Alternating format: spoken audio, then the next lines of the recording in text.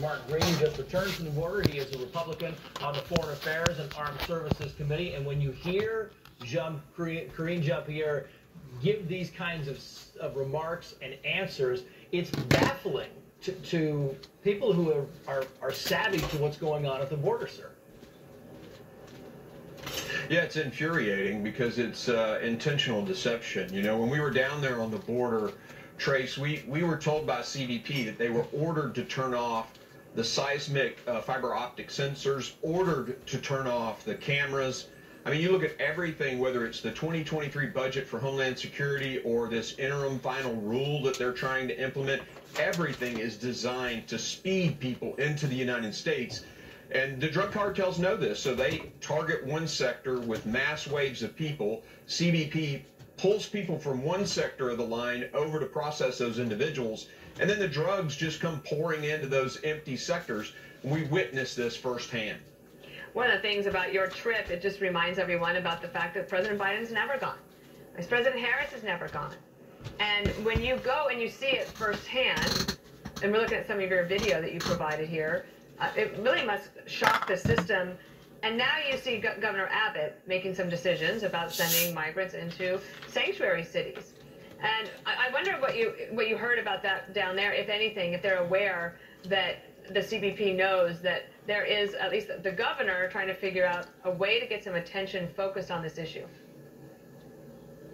Yeah, while we were down there, we saw the news clippings from Governor Abbott sending folks to Chicago. Now he's sending buses of migrants, illegals, to New York City, Washington, D.C., and Chicago. And, you know, the CBP guys are celebrating this because they recognize it helps educate America, particularly these sanctuary cities, to what's really going on at the border. It's amazing to me, and I want to put these numbers up on the screen if I can. This is call for number 4. This is fentanyl seizures at the border, Congressman. And you can see here, through this year alone, we're talking about 10,000 plus pounds of fentanyl. That's enough to kill millions. Since 2019, it's almost 4 times the amount. And the deaths since 2019 have doubled. Now, the administration's response is, look, see, we're interdicting all this fentanyl. And you think, but wait a minute, the death rate is going way up. It means that there is a ton of this stuff actually getting through and killing people. Yeah, when we were at the border, you know, meeting with ranchers who actually are in the areas that CBP can't cover, again, they showed those game cameras of people who are in camouflage, wearing, backpacks full of drugs. And we actually went to one of the sites where they have a drop-off point, pickup point, and there were hundreds of backpacks and carpet shoes, discarded, empty backpacks that we know were carrying drugs. They're at these drop-off sites. They meet a prearranged vehicle that then takes them all over the country.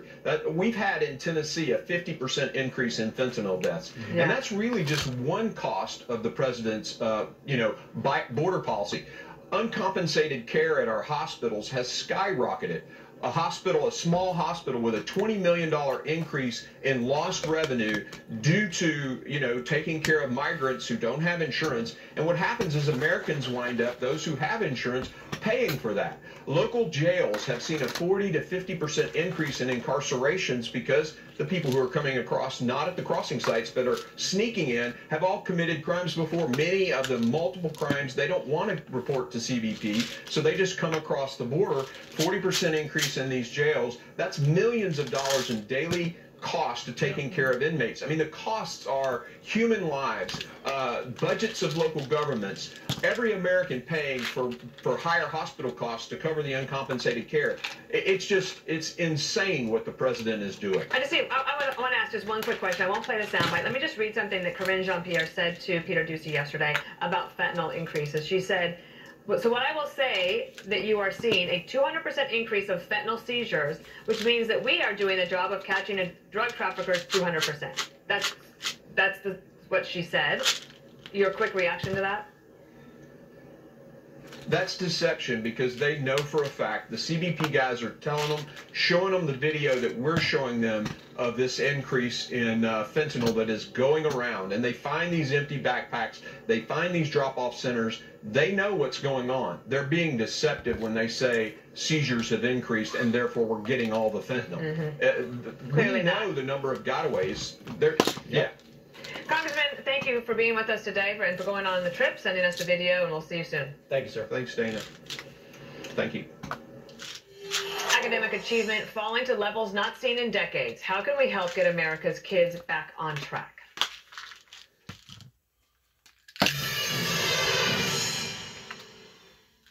Ever better. It's when you're ever connected with RiderShare, our digital platform that provides real-time visibility and collaboration on goods moving across your supply chain. It's really, really sad because we have a sheriff here in Weakley County, Tennessee, that is fixing to retire after 9 terms. He's been in service now for about 34 years. And to think that well, school's back in session, and the impacts of law. To think that people are supposed to praise and pat this person on the back after coming into power, and I ain't just talking about him necessarily, but all of them that's been in there long term. To think that we're supposed to congratulate these people. What are we congratulating them for? For allowing for our country to be turned totally upside down to the degree that now suicides and drug overdoses has become a predominant thing in our land?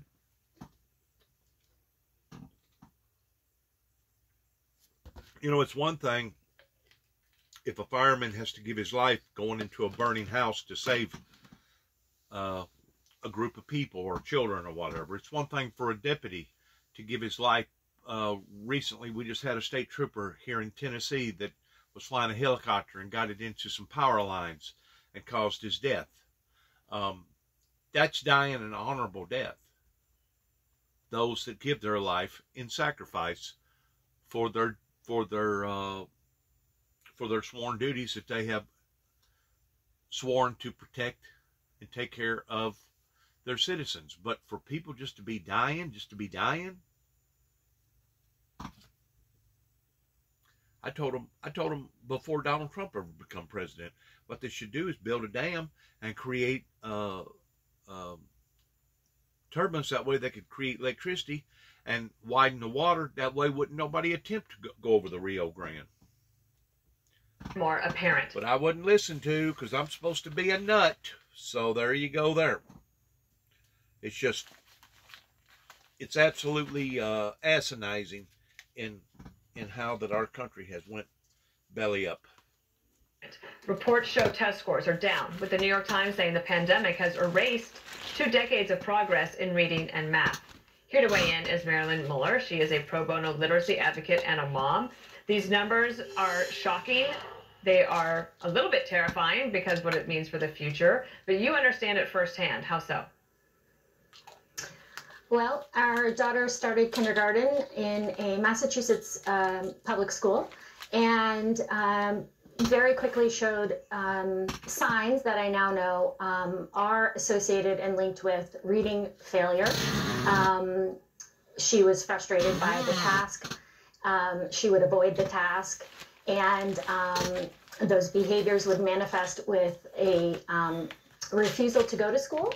And in the afternoon, when she would get off the bus, or I would pick her up at school, she would get into her safe space in the car and have what's called basically a meltdown after school restraint. And so she is better now. She's in you moved, you have her in a private school, she is able to read. You're a pro bono literacy advocate. So when you see numbers like this, what do you think the scope and scale of the problem is, and what should we figure out a way, how should we figure out a way to help parents and the teachers, who are probably upset by this too, turn things around?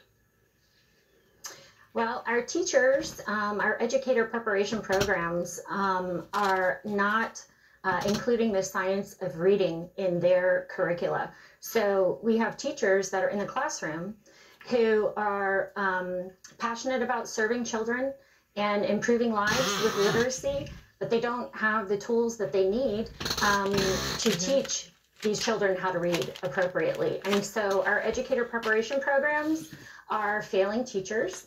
And then we have, you know, educrats and bureaucrats that are having these debates about how we teach children to read, but yet we have science, 50 years of science that tells us how the brain pathways work and which neural pathways are firing when children are tasked with reading. And so we need to be supporting our teachers and training them appropriately so that they have the knowledge and the tools and the skills to ensure that each child can read proficiently.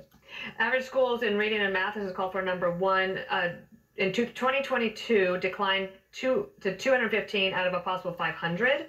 That is falling 5 points from 2020. Math scores fell 7 points to 234. And the Department of Justice has said this, that the link between academic failure and delinquency, violence, and crime is welded to reading failure. You sent some statistics to our producers that were very shocking in regards to the incarceration. I don't doubt that in today's society, because in today's society, you just about have to be able to read in just everything, from banking to pumping gas to doing whatever. And if you're completely illiterate out there, you're not going to make it. And of course, this is the stem off from it, or the trade-off from it, towards people resulting into crime. And it wasn't just the 2 years of the COVID that we went through, or 2.5 years of COVID that we went through. It's been a long-term process towards illiteracy here in America that I think it was Nancy Reagan that put a finger to that, towards realizing that that was one of America's problems in our schooling system that even to this day still has never been fixed. So whenever I talk about me being an 8th grade dropout, it wasn't because I was stupid. I'm far from being stupid, or I think that I am. I got some, handicaps. I got some hang-ups myself that I'm trying to get over on a day-to-day level. But if I didn't devote my time and energy into a career, I first started out in a construction career. That blowed up in my face whenever I fell off of a building. And then I pursued another career, which was the auto body career. But if I didn't pursue an actual career towards learning and being learned, I would probably be just as illiterate today as what I was whenever I dropped out of 8th grade school. Or 9th grade school. I got 8th grade education, 9th grade school in Westview, because I knew that it was going to be too tough for me to go to school. So I learned a skillful occupation towards working with my hands versus working with my head. I wish now that I'd gotten more education. I wish now that I would have had the opportunity to have gotten more education. But, how many more of these children are going to sift through the cracks before people are going to start doing something about it? It's one thing to recognize it, and it's another thing to do something about it. Juvenile detention. Tell us more here. So according to the data, 70% of incarcerated and 85% of the youth in juvenile detention centers do not read above a 4th grade level. And that is we so know sad. that reading is fundamental. We know that reading is not natural, and it should be explicitly taught. But this methodology of direct explicit instruction is not available in most K-3 classrooms, where the foundations are laid for the skills for literacy for life. What is someone's life like when you can't read?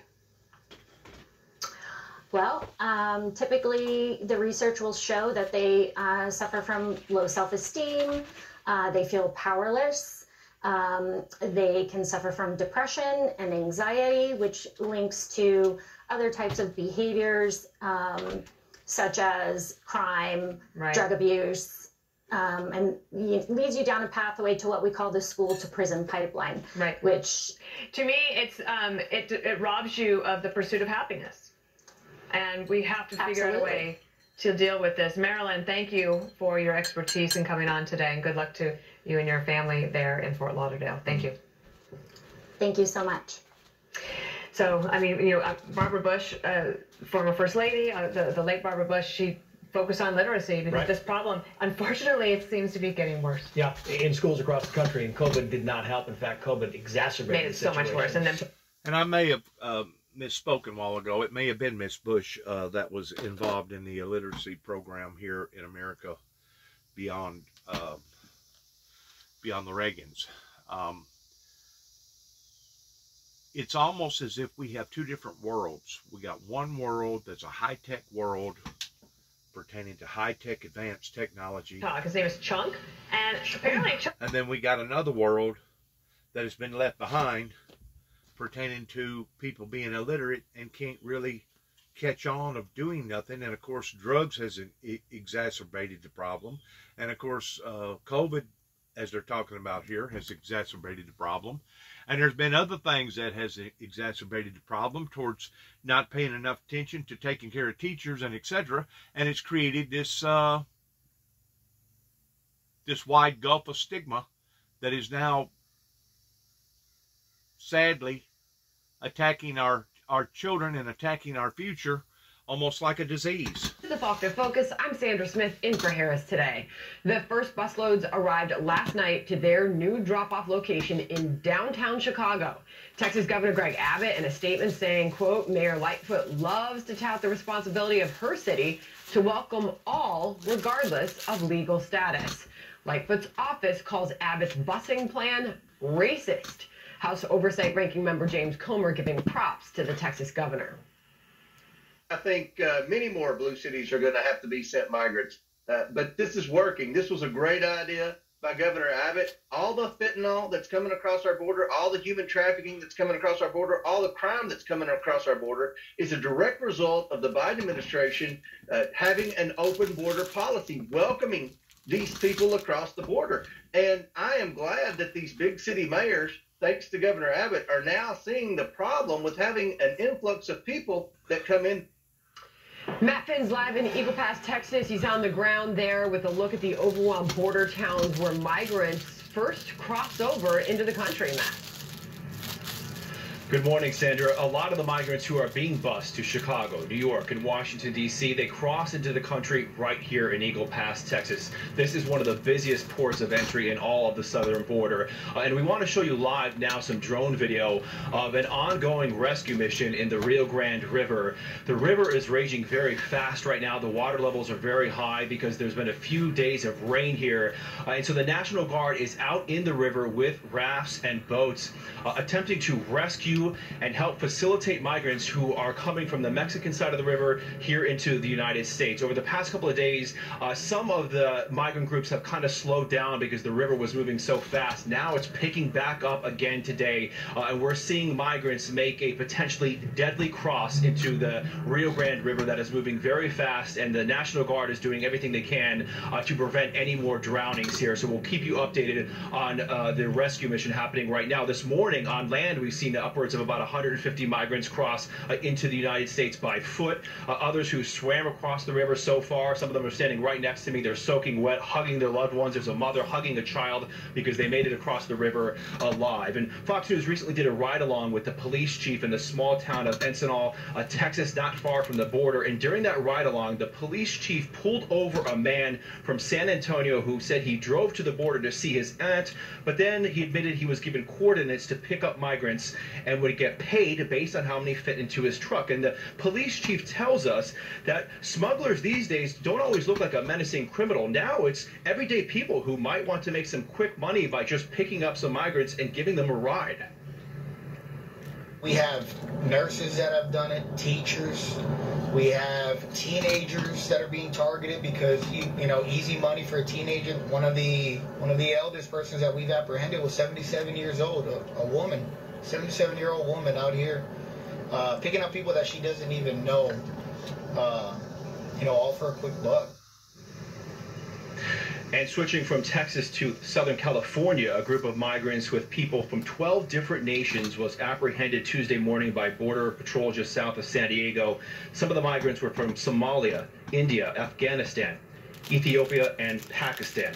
And here on the border, as we have been reporting, the DEA is giving that dire warning about the rainbow-colored fentanyl. The DEA says designed to look like candy and appeal to children and young adults. They say that Mexican cartels are bringing the majority of that candy-colored fentanyl into the United States right here at the border.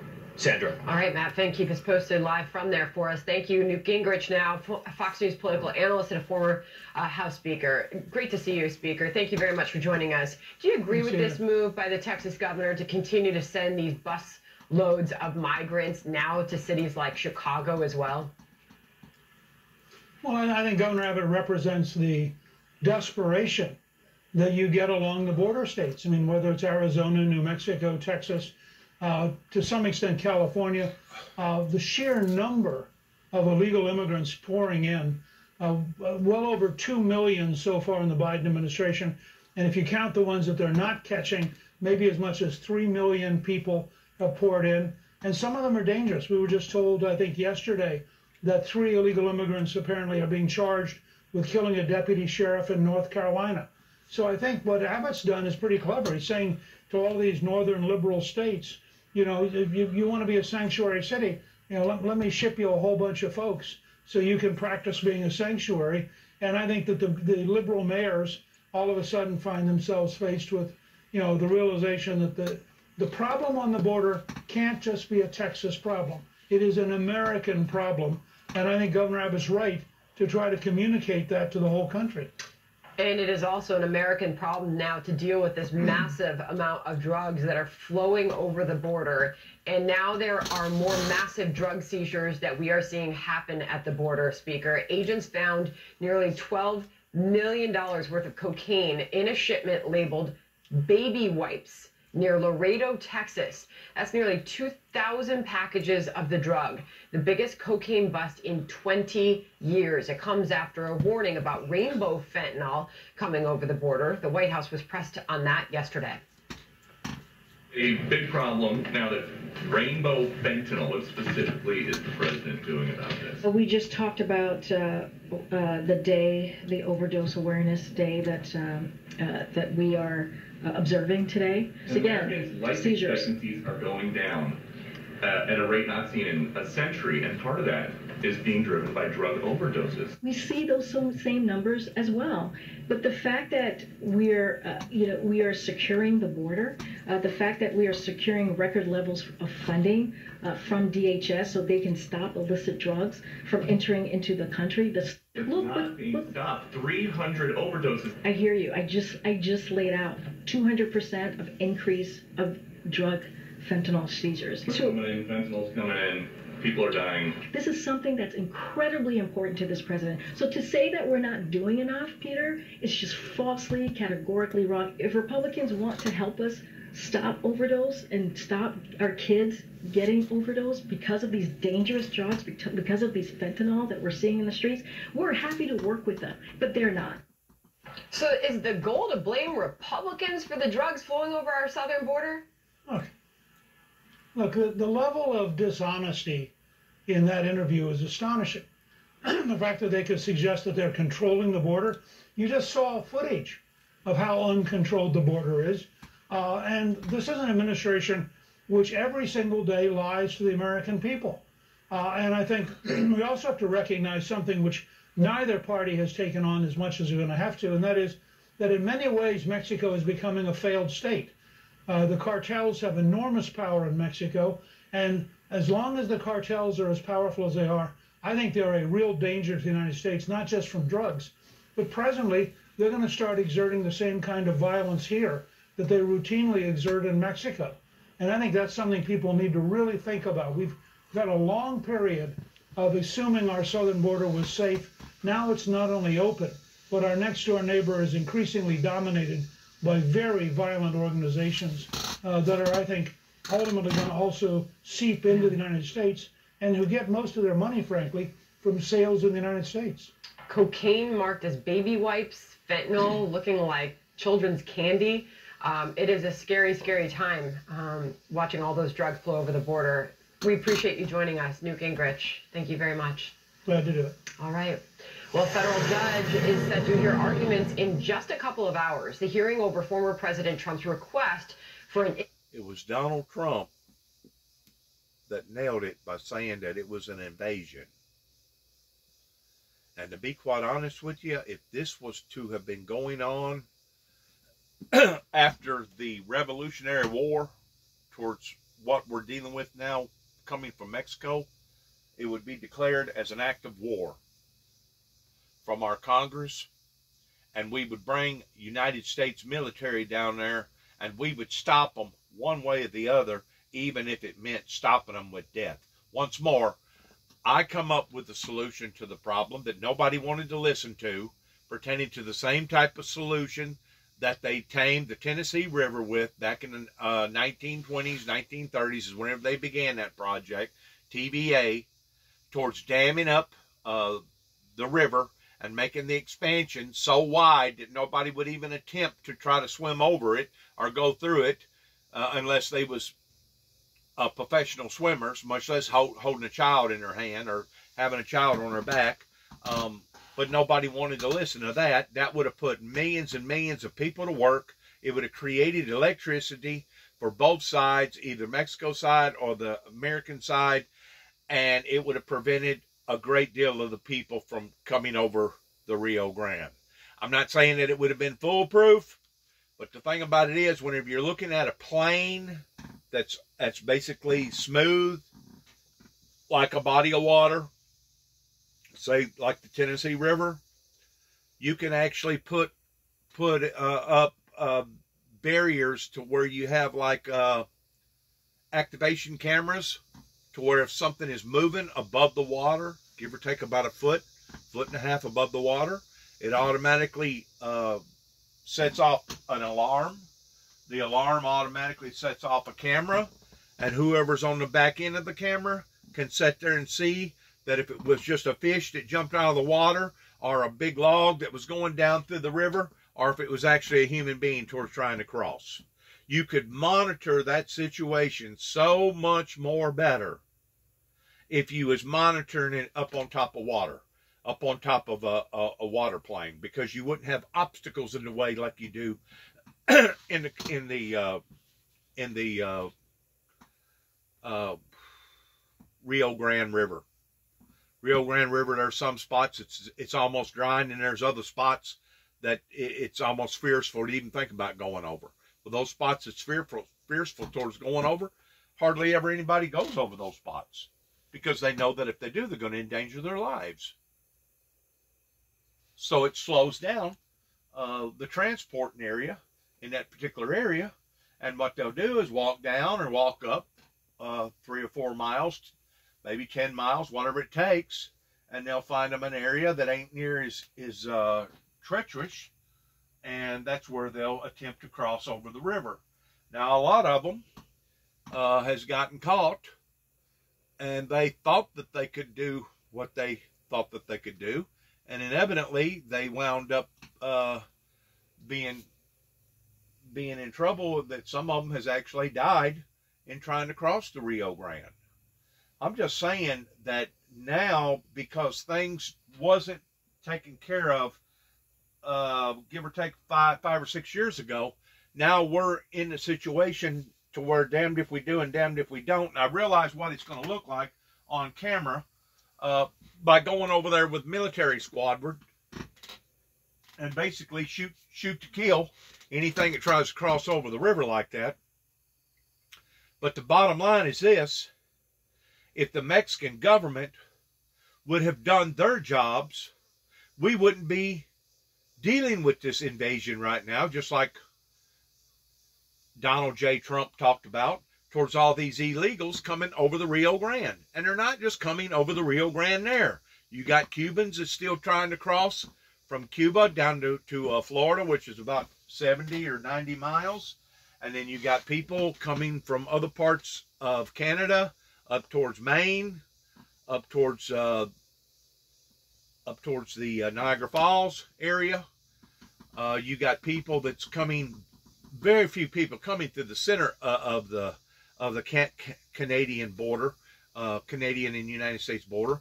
But if you're going over to the west side, over towards Washington State, that is another area, another hot zone, where you got people from not only Canada, but you got people from Russia and probably 2 or 3 other different. These are all compromising weaknesses that that our government officials has not been willing to look at and deal with for the past 30 plus years that has gotten us in this trouble we're in. And I realized what it would look like in the eyes of the global society if we had military forces down there, and I'm talking about federal military, I ain't just talking about National Guard. If we had airplanes and tanks down there towards shooting and killing people because of them trying to escape the environment that they're in which, on another perspective, I can look and see where things has gotten extraordinarily tough in Mexico and South America pertaining to the drug lords. And I can see where a family, let's say a father had two daughters or 3 girls or whatever down there. I wouldn't want my children to have to live in an environment like that neither. So I can actually see both sides of the perspective, but at the same time, I can also see where the failure of our government officials has allowed or brought us to this point to where now we're at a situation of damned if we do and damned if we don't. I'm glad that I don't have to make that decision. I don't get paid. It's above my pay grade to have to make decisions like that.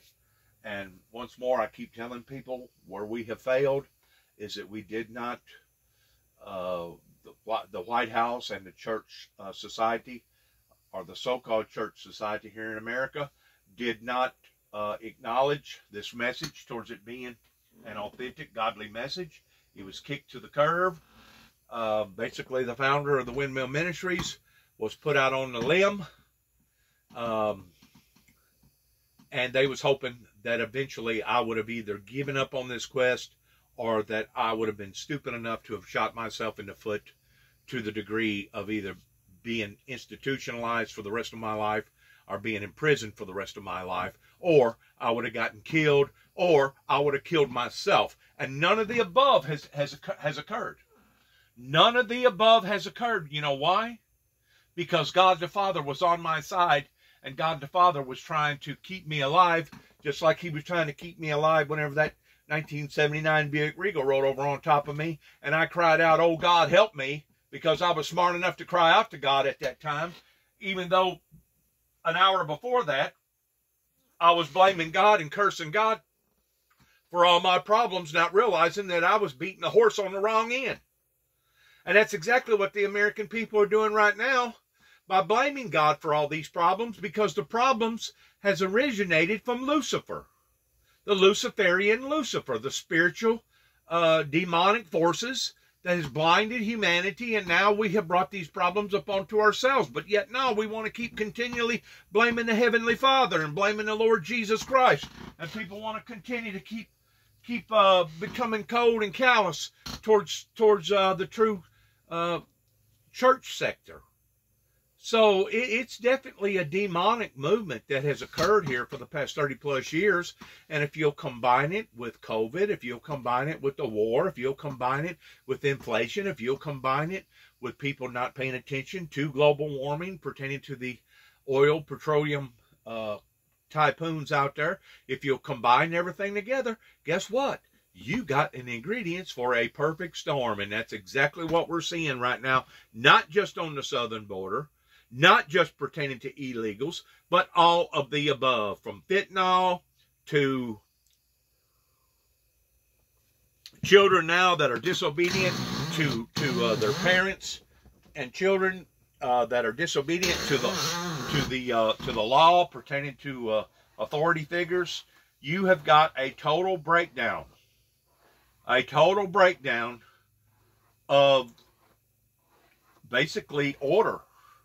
A total breakdown of order, not only here in America, but a total breakdown that is now becoming more and more apparent all over the world.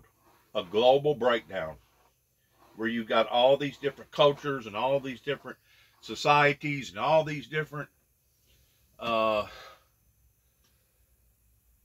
communication problems towards people not being able to communicate because people speak, you know, all these different languages and stuff, you got a breakdown. And in the exchange of the breakdown, you got consequences. In the exchange of the consequences, you've got an evolving, worsening situation that's even going all the way down to the literacy programs that I continue to keep talking about, that so many children now are falling through the cracks because you got children having children, you got parents having, you got children having children that's become parents, and they themselves hasn't lived out their lives because of all this open sexuality stuff.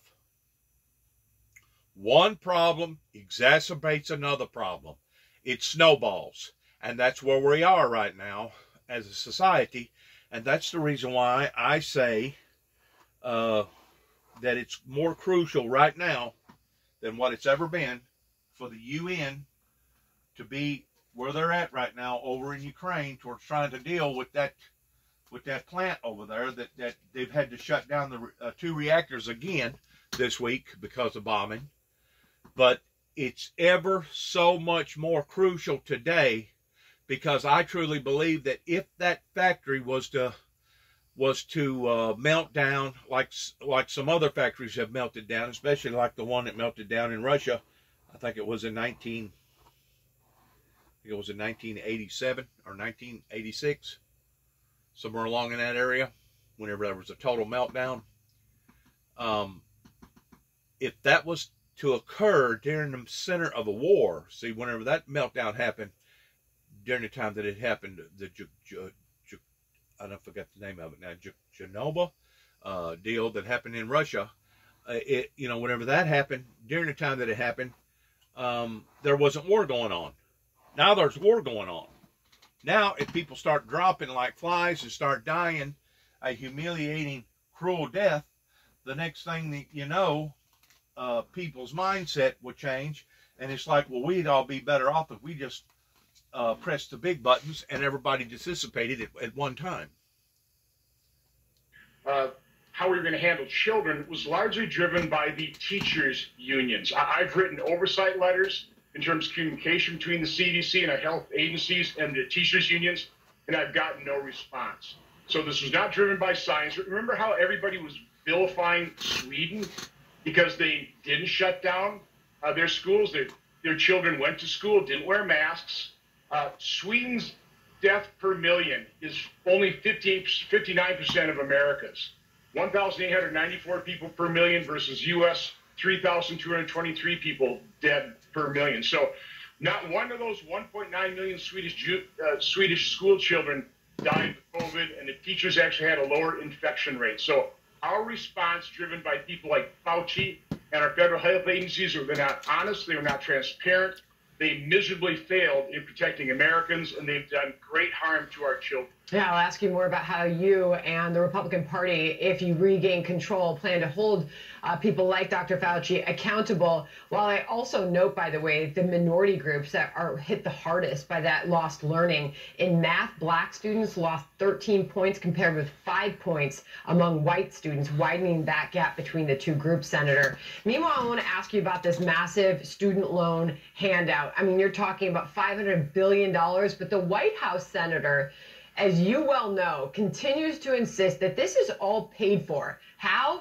With deficit spending. Because of a drop in the federal deficit, this won't cost Americans anything. To that, you say what? Well, they're completely detached from reality. You know, as I've been traveling around the state the last few days since this was announced, this is a major area of conversation, and people are outraged by it. You know, individuals that worked hard, sacrificed, paid off their own student loans, or people are working hard and never went to college at all. That isn't just, the debt isn't just being canceled, it's being transferred onto their backs. It's grotesquely unfair, and people are very upset about it. Again, I think it was the Penn Wharton study or estimate about $1 trillion. There's not $1 trillion of deficit relief, and I doubt there's going to be deficit relief in anything the Democrats have done. They are spending, as John McCain said, like drunken sailors, and that's an insult to drunken sailors. Completely out of control. our spending is completely out of control, and this is just going to add to the mortgaging of our children's future. But still, they are insisting, and they're out there doing interviews, insisting. Jared Bernstein on another network saying this. Listen. Take credit for lowering the deficit by $1 trillion because we're no longer spending it on these emergencies and saying, therefore, we somehow got this slush fund of $1.2 billion to work with. That is disingenuous, and we haven't heard anything better from the Biden administration on where you're going to pay for this. I mean, they're having a hard time explaining to the American people how the lower income, middle-class American families aren't going to be on the hook for this. Well, listen, we're $30.8 trillion in debt. Our annual deficits are exceeding $1 trillion. And yes, we spent during COVID, the COVID relief. Unfortunately, Democrats piled on another $1.9 trillion of deficit spending, money we don't have. That's what sparked inflation. Sandra, a dollar that you held at the start of the Biden administration is only worth 88.3 cents. That is devastating for seniors on fixed incomes, devastating for all of us. They have completely mismanaged our economy. 2 quarters now of negative growth. Our economy is shrinking. That's called a recession. And now they're throwing another $1 trillion of debt burden on the backs of our children and grandchildren. This is outrageous. It has to stop.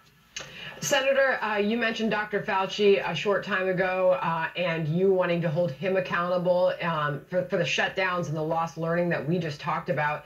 And we are hearing more and more Republicans, members of your party, vowing retribution if you do win back the majority in either the House or the Senate or both in the midterm elections. Some of the targets we've heard from your party, Dr. Fauci, A.G. Garland, and President Biden himself. Who is a priority for you, sir? Listen, I want the truth. The priority to me is the truth. We need to expose what happened. We need to expose the corruption. We need to expose the fact they weren't following science. They politicized COVID. We need to expose the fact that they did not robustly explore early treatment with a cornucopia of cheap generic drugs that I believe work, because I've referred a lot of patients to doctors who use them. So I just want the truth. I'm not going after anybody. I just want the truth because the American public deserves the truth. They need to understand what happened so it doesn't happen again. What do you believe is going to happen come the fall? I'm not a political pundit. I've got my own tough race. By the way, Ron Johnson for Senate.com if you want these truths exposed. Okay. I appreciate you joining us, Senator. Thanks so much for your time today. Have a good day. All right. New York Governor Kathy Hochul, meanwhile, claiming the days of good guys with guns are over. But critics are firing back.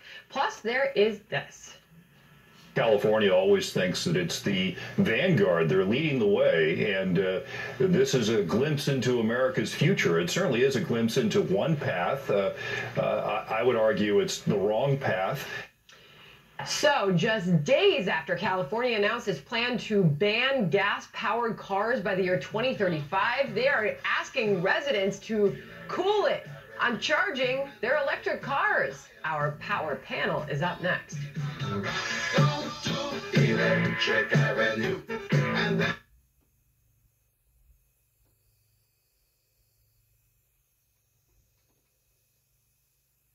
would I and hundreds of thousands.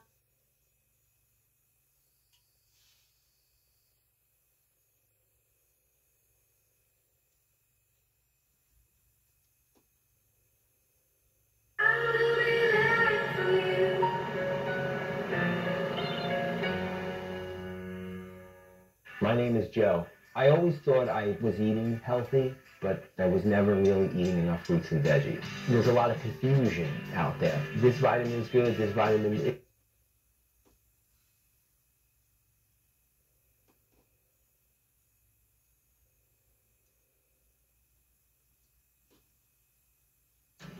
Because that only makes people less safe. This whole concept that a good guy with a gun will stop the bad guys with a gun, it doesn't hold up. Well, I guess we know where New York's governor stands on the state's new gun laws that take effect today. Critics are pointing to numerous incidents nationwide. They show that good guys and gals armed in public places actually have saved many lives. Legal gun owners taking down shooters in malls, churches, and cafes over the years. Some on social media say the real reason for violence is obvious. One writing, criminals no longer fear punishment because they know Democrat district attorneys will have them back on the streets within hours. That soft on crime position is starting to hurt Hochul support among Democrats as well. And the New York Post editorial with this: sorry, Hochul, your bail reform fixes don't cut it. So stop passing the buck. Gianno Caldwell, Fox News political analyst, and Desiree Timms, Democratic former Ohio congressional candidate. Welcome to both of you. Gianno, you and I have had an extensive conversation most recently about the crime that we're seeing in Chicago. Now you've got the New York governor basically saying there's never a reason where a good guy or a gal with a gun can make a situation better, especially in a city where soft on crime policies are letting these criminals run rampant in the streets here. Yeah, clearly she hadn't heard of the Indiana mall shooter who stopped a mass shooting in 15 seconds. You know, when you think about what's going on in New York, you look at the numbers that came out in July, 30% increase in all overall crime.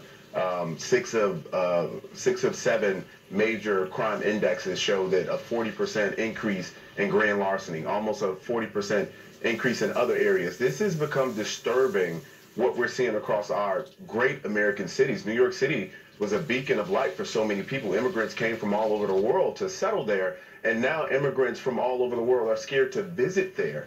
This is so disturbing. Not to mention the fact with this bail reform that took place in 2020, the one that took effect in 2020, is really allowing criminals to go in and out of the system. Judges have less discretion when it comes to what amounts they can put on in terms of bail. And you see a report from the New York Post where 10 suspects, 10 people who were charged with crimes, committed almost 500 crimes since bail reform took effect. So she really needs to look in her own backyard clearly before making comments, which I know is all about the state of New York, but certainly about across the country, because it's not helpful, and the city is seeing just outrageous increases in crime. Desiree, why does it always feel like the Democrats are targeting the legal, lawful gun owners rather than targeting these violent criminals who are walking our streets? Democrats are targeting unfairness. Look, our cash bail system has only worked for the rich and the wealthy. If you can afford to bail yourself out of jail, then you get your get out of jail free card. If you're poor and you did not commit a crime, then you're stuck in the system. For example, Khalif Browder, he spent time in Rikers for a crime that he didn't commit, 700 days in solitary confinement, and later committed suicide. So there is a real problem that the governor and Democrats across the country are trying to address. And look, judges do have judicial discretion. That does exist, and they can decide when and where someone should get bail and be able to walk the streets. Look, the cops have a tough job, and we'll continue to see this go throughout the cycle. I know Republicans are running on bail reform, but that is something that only helps the wealthy. Well, I don't think that quite addresses the question. Why are they targeting lawful gun owners rather than those that are using guns violently that hold them illegally to carry out crimes? They let them back on the street. And on the national scale, not just locally here in New York City, on a national scale, the Wall Street Journal editorial board is calling out President Biden for his response to crime control and his speech this week saying the president misidentified the crime culprit. Quote, Mr. Biden was at pains Tuesday to neutralize the perception that Democrats want to defund the police. That's a welcome line, but remember that in 2020, such sentiments were hearsay in the Democratic Party. The problem is that Mr. Biden didn't offer any serious ideas to improve law enforcement. Mr. Biden's speech was an exercise in damage control, not crime control. Because, Gianno, can you point to any one policy that has been implemented by this White House that is effectively targeting criminals? No, and they don't want to mention that. I mean, we talked about this just yesterday. Democrats, and this across the country, they believe that coddling criminals is the way to get elected and the way to stay elected. And we've seen that demonstrated time and time again. You look at Kamala Harris, chip into this bail fund, which I guess they raised about $40 million, and some of the people that were let out of jail committed more crimes, and I believe one committed a murder. So when you consider the fact that they believe that this is a popular issue, or was a popular issue in 2020, but now they've seen the results with suburban voters, especially suburban women, who have said enough is enough. My kids shouldn't be in fear of going to school every day, which is a lot of things that children fear in Chicago and in places like New York. They need to speak up loudly and clearly, but they lost that opportunity. So now Republicans have been saying, no, we don't need to defund our police. We need to strengthen the policies and fund our police. But at the same time, Democrats have lost the microphone on this one. Well, and while this White House continues to have a lot of crises on its plate, it seems to continue to prioritize one thing, and that is electric cars and moving in that direction of cleaner, green energy in this country, no matter the cost. A massive heat wave is putting California's electric car hypocrisy on full display. Meanwhile, Governor Gavin Newsom now asking Californians to restrict electricity use from 4 to 9 p.m. every single day. This comes just after the state banned the purchase of new gas-powered vehicles by the year 2035. A new op-ed with the headline, "No fun in the California sun." Quote, heat waves aren't unusual, and not long ago, California and other states were able to manage through them without having to resort to emergency measures. No more. Better hold on to that gas guzzler if you want to drive to the beach to escape the heat. House Republican Whip Steve Scalise sounding off on this, tweeting, quote, "This is what Democrat control looks like, and they want it nationwide. What a joke." You know, no matter where you stand on this issue, what we see, Desiree, is the party continuing to move this direction while the market can't support it. Look, what is happening is we are in a situation where climate change is real, and governors and policymakers are trying to make decisions that will allow us to continue to enjoy the air we breathe and the water we drink and the lands we cherish. And we know right now what we're doing isn't working. So governor asking everyone to play their fair share and do what they can to help save the planet, I think is a good thing. It's not something we should penalize. And I also want to go back to something Gianno said. He mentioned suburban women having a reckoning. Well, I think that comes from the Supreme Court and Republicans leaning into taking away their rights. So, yeah. Okay. Gianno?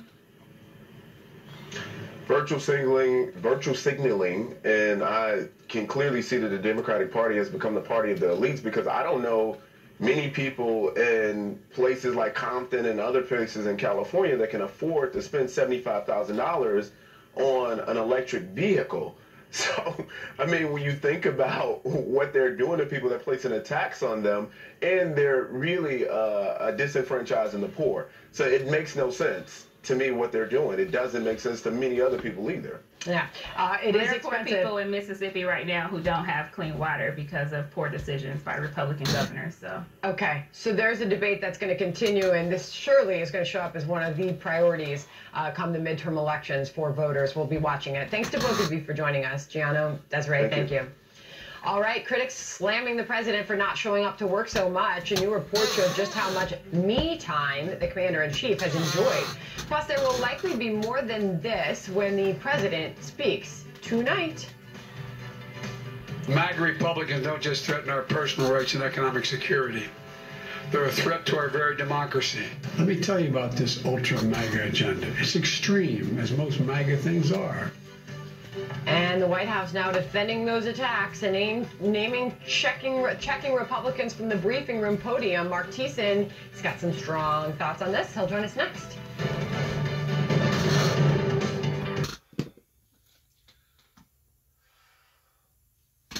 I got a few things that the Lord's leading me to basically say pertaining to these problems. As I have said before, what COVID has done, it has accelerated a great deal of the things that we was already dealing with at the time, but we wasn't looking at the time. And I'm just going to use this for a quick example. we was already dealing with a sick society, just like it talks about in the first 4 chapters of Revelations, to repent, repent, repent, or else I will throw thee off into a sick bed. This sick bed was already here way before 2.5 years ago, whenever COVID wound up emerging into a great deal of people's lives all over the planet. This sick bed isn't just people with delicacy, or people with cancer, or people with tuberculosis, or people with polio and all these other different diseases. Not just pertaining to heart failure, not just pertaining to hardening of the arteries, pertaining to people losing their minds and not remembering who they are. But we was already a sick society way before COVID ever hit. It just so happens COVID gave everybody a rest. I'm going to use that terminology. Gave everybody a rest to the degree that now we started looking around and wondering, well, where have we went wrong? What are we doing here? What is going on? Who are the who's and the whats and the whens and the wheres? What exactly is happening here? You know, I just got through explaining to an individual last night that was reading over some of my legal literature. He hadn't finished yet. That we're dealing with a society right now that is heading down a cliff in the sense of a runaway train. And it's very few people that can see the trees for the forest, and that is the primary purpose that God sends forth messengers. He sends forth prophets. He sends forth people to help to enlighten or open those people's eyes. We see that one of the main illustrations of people being blind was during the great flood, whenever God spoke to Noah towards build a boat, that I'm going to punish them. And the way I'm going to punish them by allowing for a great flood to fall up into the land. Well, Noah preached and preached and preached, and they made fun, and they scorned him, and they dehumanized him, and they demonized him, and all the above, until that final last nail went to that ark, and God himself drawed all the animals into the ark, which I know sounds illogical to a lot of people that don't have the faith in believing in God, but God hurled in the animals, the birds, and everything else into that ark, and basically it was God that shut the big door, and whenever the door shut, that's whenever it began to rain. And rain, and rain, and rain. Now, God created that rain, because up until then, rain was actually unheard of. Yes, they had vegetation. Yes, they had crops. Yes, there was always been seas pertaining to mammal life and stuff like that. But as far as it raining, rain did not exist, according to the Bible, up until the Great Flood. God created the rains. In creating the rains, God looked upon that particular creation and said, you know what? This is a good thing to bring rain, other than the vegetation relying upon nothing but heavy dews at night, in the mornings. Now God brings adequate rains. Well, in the adjustment of bringing that rain, okay,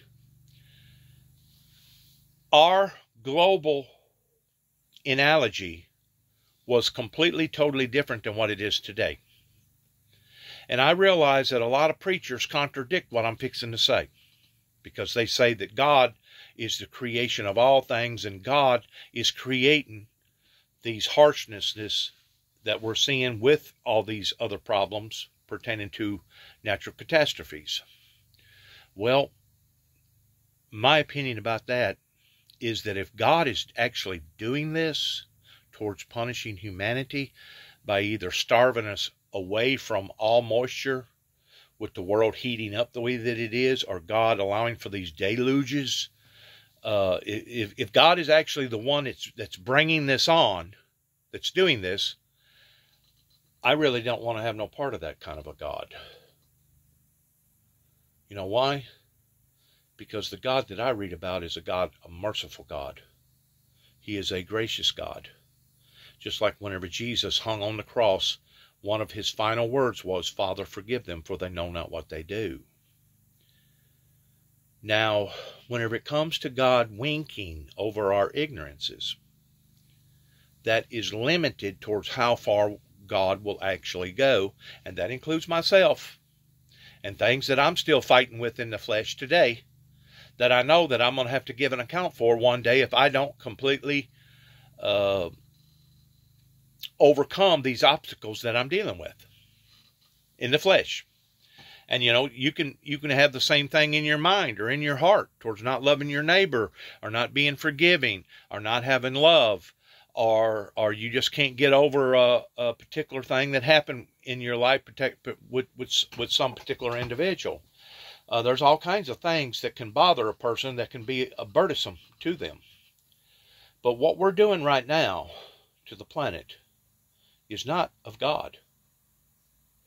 If anything, God is actually still intervening towards not allowing for the planet to basically either explode or deplode. One or the other is just as bad. It's basically the end of human civilization. Right now, the way I understand it, there's something like 60 some odd volcanoes that is actively spewing out lava and hot volcanic activity, or it's steaming out a great deal of steam and releasing pressure. If the world was not responding and reacting that way, do you realize what the world would do? It would be just like a balloon that you kept blowing up, and you kept getting the balloon bigger and bigger and bigger, until one day, once that pressure exceeds a certain amount to the point that the interior fabric that plastic is made out of, which creates that balloon, will pop. And once it pops, that will be an explosion. So because God has engineered the planet the way that he has, even though we're very, very arrogant and we're very, very hard-headed, without those volcanic eruptions right now, we would all basically be doomed. I mean, totally doomed, to the point that this world would just keep getting hotter and hotter, and until finally, whenever it did give, it wouldn't just give partially, it would give all the way, and it would either do this, or it would possibly do this. I don't know which, because one, looking at the artificial mechanics towards how things react and how things re-react pertaining to heat and cold and etc., can actually be contrary to each other, depending upon the moisture content, depending upon the temperature, and depending upon the surrounding circumstances. I believe that God, and I've said this before on video, and I'll say it again, I believe that the Lord has basically scratched his head for the last time and said, you know what? That protection that I was protecting the Homosapiens because of their ignorance, I'm no longer going to wink over that ignorance. Because we've had enough time through research, through NASA, NOMAN, NORAD, and other military installations all over the world, including the meteorologists and etc. We've had enough time to make advanced changes way, way before now. And it has only been because of greed and the big oil typhoons pertaining to the conglomerates that has basically helped to blind a great deal of society, not just here in America, but the world, in thinking that we wasn't damaging the world, that we wasn't damaging the very creation that God had helped to create. Now, since the atmosphere has become like I'm going to estimate somewhere between 5 and 7 degrees hotter above the cloud level going to the ozone layer. Now we're seeing a radical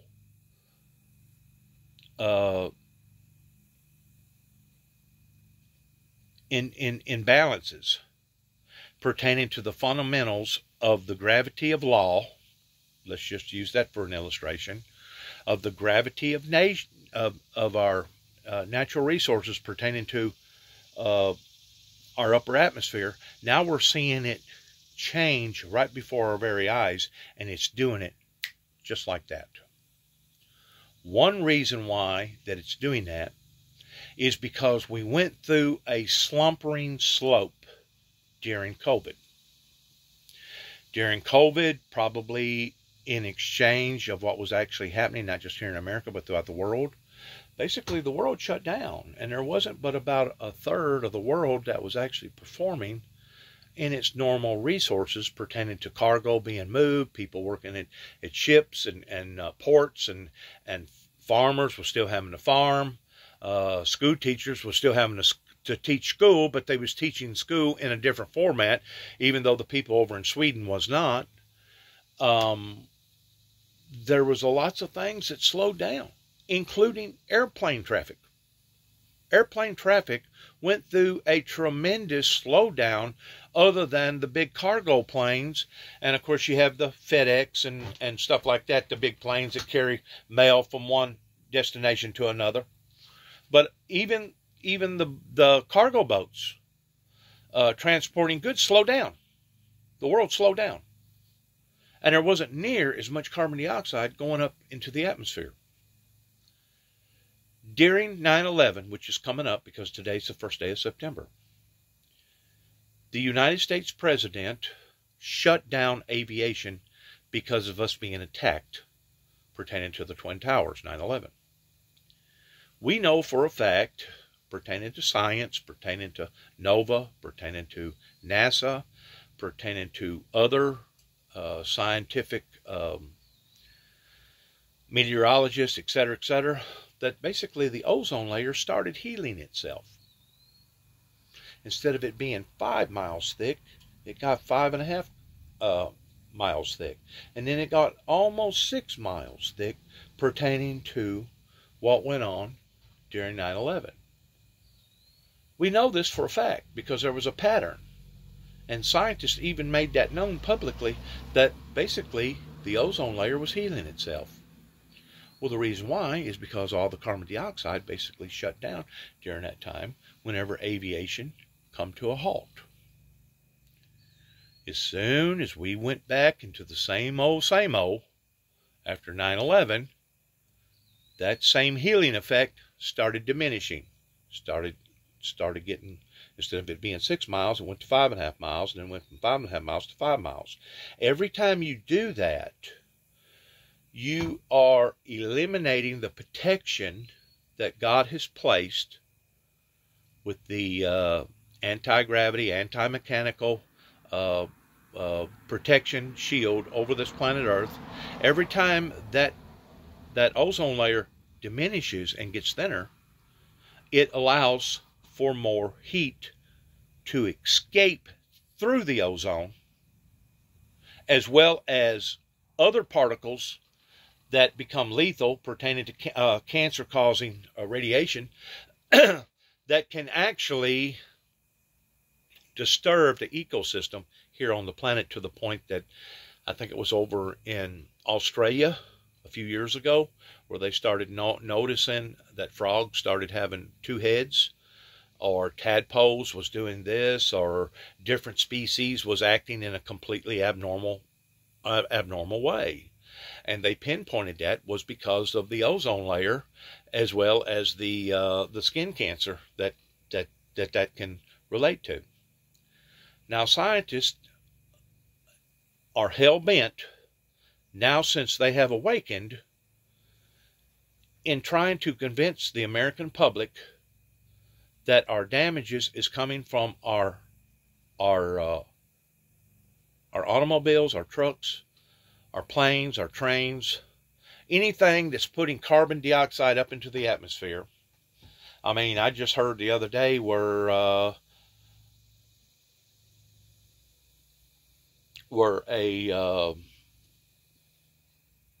energy producing electrical system plant was going to shut down 3 years ahead of itself.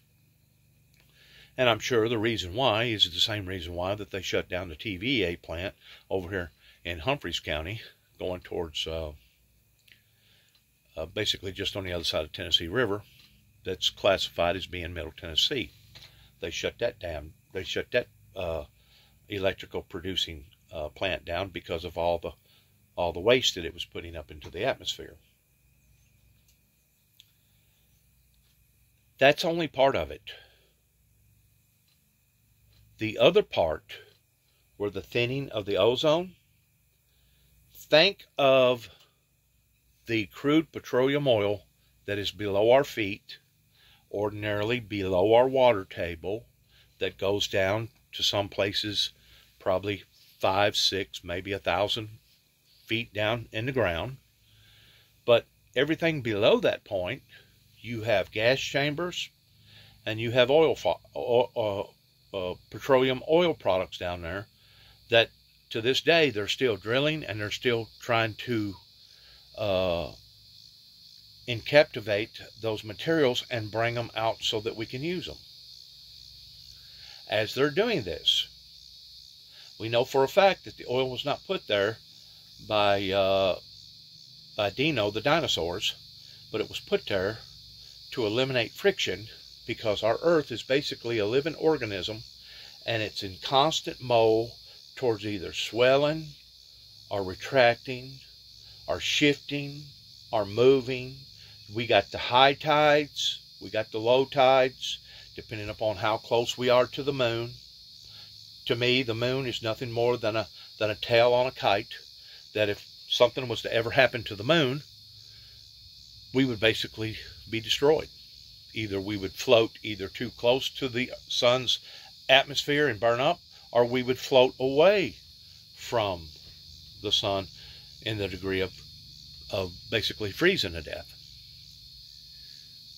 But as we're draining the oil substances, the crude petroleum oil out of the ground, that basically, if you've ever seen it, whenever it comes out of the ground, it's basically like molasses.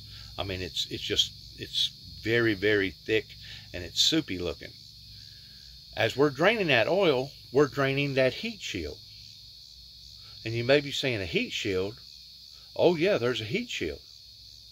That heat shield was placed there to eliminate the heat that's in the center of the core, that is in constant rage pertaining to fire and lava and brimstone down there, that once more this centrifugal force is going in one direction that basically creates our poles, North Pole, South Pole. Now, Edgar Casey, for some reason, was given a vision that the poles would actually reverse. And some scientists believe that that has already occurred, that the poles would actually reverse. Well, with what we're doing by eliminating that oil shield, and we're eliminating the oil from eliminating the friction, and friction causes heat, now the heat is coming from the inside out towards warming up our planet. And the reason why I know this is because it actually corresponds in the opposite direction, that in the summer months, depending upon what side of the equator you're on, we actually move closer to the sun. And in the winter, we actually go, no, excuse me, it's just the opposite way. In the summer months, we go further away from the sun, and in the winter months, we get closer to the sun. If something ever happens to that order, kind of like gravity, the order of gravity, what comes up must come down, we will see radical weather-bearing changes here on the planet like you could not ever even begin to imagine, towards stuff breaking, stuff falling apart and seeing abnormalities, not only with our upper atmosphere that's now holding that much more moisture, and because the heat is accelerating that moisture, it's going up higher, and then whenever it releases, ordinarily it don't release it just a little drop at a two at a time, it all comes down at one time, and that's what's causing these deluges. But if that centrifugal inner force called the mantle in the center of the earth, if that was to ever reverse, it would cause catastrophic damages upon this planet that is unimaginable towards our seas, our tidal waves. The high tides would even be like 3 times more higher. They're saying right now, if we was to stop right now, and everybody all over the planet no longer using any fossil fuel, the damages that we've already done to our planet, according to what I heard yesterday, pertaining to the ice that's melting up towards Greenland and Ireland and up in the northern plains, that if we was to stop right now, that we would be expecting for the ocean level to rise at least 11.7 inches, almost a foot. So we're in this pattern right now. We're in this doomsday pattern that now a lot of countries are beginning to awaken towards realizing, oh my God, there really is something to all this. Oh yeah, there really is. We was foretold 30 plus years ago the damages that we're doing to our atmosphere, the damages that we're doing to our planet. And I still contradict an investigator that I know very well that is contrary to the facts of believing that what we're doing to the planet is not of mankind.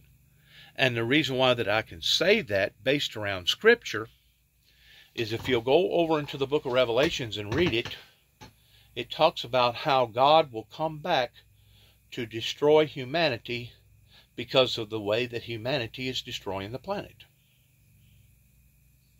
Why would have a God that created all things as far as the eye can see and as far as what we can hear, smell, touch, and be a part of, why would have a God put out a warning, a declaration, by telling humanity pertaining to the inhabitants here upon the earth? Why would he ever said that if it was based around impossibilities that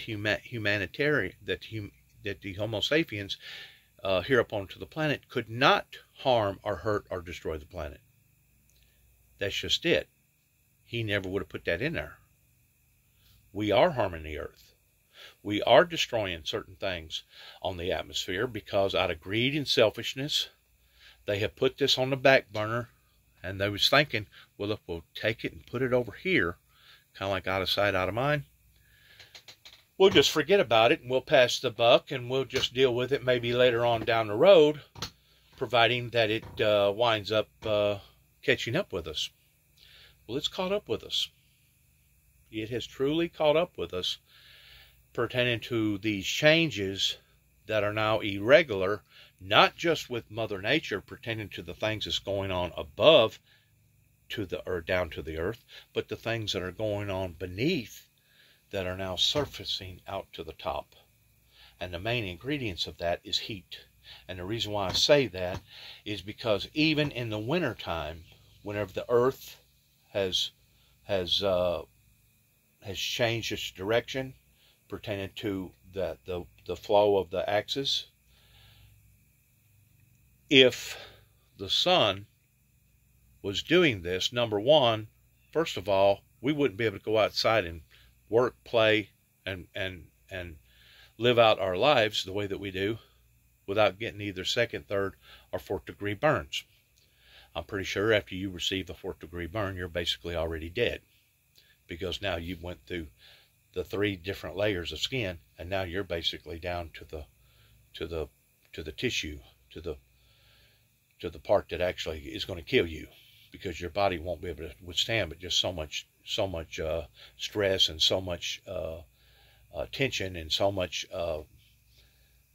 basically going into a state of shock. Your body won't take but just so much, and then the mind will basically override the heart, and the heart will basically shut down, and you'll die because you can't bear that type of pain. What we're doing is that the Lord has basically lifted his hand of protection off of this planet. And the reason why that he's done this is because of the way that the Homosapiens down here are pretending to serve God, and they're not truly, uniquely sincere in the way that they're serving the Lord. The Bible says that the Father seeketh those who worship him in truth and in spirit. I realize because of the chemical inducements that has happened in the 20th and the 21st century that it makes it that much more tougher and that much more harder for people to turn from this lifestyle over to this lifestyle and think that they're going to do it overnight. Because unless there is a supernatural intervention that happens in that person's life, in which can happen, it's going to take a period of days, weeks, and months before you're going to get that person turned around because of the chemical inducements that has befallen up into all of our lives. And don't think for a second that you're exempt from that, because if you even pick up a pop bottle or drink a cup of coffee or you drink or eat anything that's basically coming from any of the grocery stores or any of the markets, you're basically being exposed to chemicals. This world, since the medicine man has really taken off in some ways for the good, like creating penicillin, etc., having shots that we thought that actually could eradicate polio, etc., stem cell research, as well as having other types of forms of treatments that can help people in various things. A lot of those things are good, but keep in mind, we're still dealing with a society unlike any other society living in any other era. At the same time that you're keeping up with that, pertaining to all the chemicals, keep in mind that Satan has never been put down. The Antichrist Luciferian Lucifer is still alive, just as alive as well today as what he was whenever he first got kicked out of heaven, whenever he decided to contaminate the Garden of Eden pertaining to Adam and Eve. A matter of fact, if he's done anything, he has become more craftier, more wiser, more powerfuler, and he has evolved, would be a good word, intensified to the point that now he has blinded a great deal of society with all the greed, with all the other stuff, all the pleasures of the flesh, and now we're starting to realize what's going on. Even the Bible, go back to that same book of Revelations in the King James Version, talks about how that Lucifer, the Antichrist, will come down with great wrath because he knows his time is short. And whenever I say he's coming down in great wrath, I'm just not talking about a massive shooter like happened in Las Vegas that decides to kick out the window and kill 60-something people and spray about 2,000. I'm not talking about somebody went into a theater in Denver, Colorado, or somebody went into a church while people was praying in South Carolina. I'm talking about the storms, the sequence of the storms that is now creating these deluges, or the capturation of the solar system not being able to bring adequate rains when we need the rains, because now everything has become abnormal. Why has it become abnormal? Because of the things that we're doing to the earth and the things that we're doing to the things above us pertaining to our atmosphere.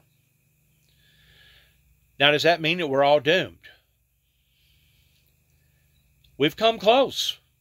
We really have towards this runaway train that now is set a sail towards destruction. But I still have faith in mankind, and I know that I have faith in God, that if we will submit our hearts and our lives over to God, God will give us the ability to know what to create, what not to create, what to do, when to do it, how to do it. You know, a lot of people buck up against the medical industry, and they'll say, well, if God intended for me to die that way, I'll just die that way. Well, that's a very naive, narrow-minded way of thinking about it, and I guess in one way, maybe you're right. But at the same time, who was it that gave that knowledge to that doctor? Who was it that gave that knowledge to that scientist? Who was it that adapted that person so that that person would know just exactly the chemical compound that it would take to possibly respond in a positive way to the degree that maybe they could help to settle down some of the problems going on in a person's internal life, pertaining to what's going on with them physically. Now, whenever I go to the YMCA, and I'm still a member, even though I hadn't been out there very much this year at all, because I've been so solely active out here, one of the first things that I admired about the YMCA, going back years and years ago, whenever I was first living in Jackson, Tennessee, between the year 1995 and 2005, is that the YMCA practices 3 different levels of the body as a pyramid: the mind, the body, and the spirit. Mind, the body, and the spirit, indicating that there's more to us other than the physical compound. We have emotional, and then we have psychological. The psychological comes from here, the emotional comes from here. The physical comes from here. Once more, the pyramid: mind, body, and spirit. These are the 3 adaptable compounds that make every human being on the planet, regardless whether you speak American, or you're an American, or you're from another country. We all are designed the same way. We may not speak the same language. We may not be the same color. We may not have the same opinions. We may dress completely different. Our appetite, our style of how that we want to live may be totally different. But I guarantee you that pyramid exists in all cultures. Mind, body, spirit. If you do not heal the heart, which is associated, excuse me for a second, which is associated with the mind and the heart is associated with the flesh, pertaining to the body.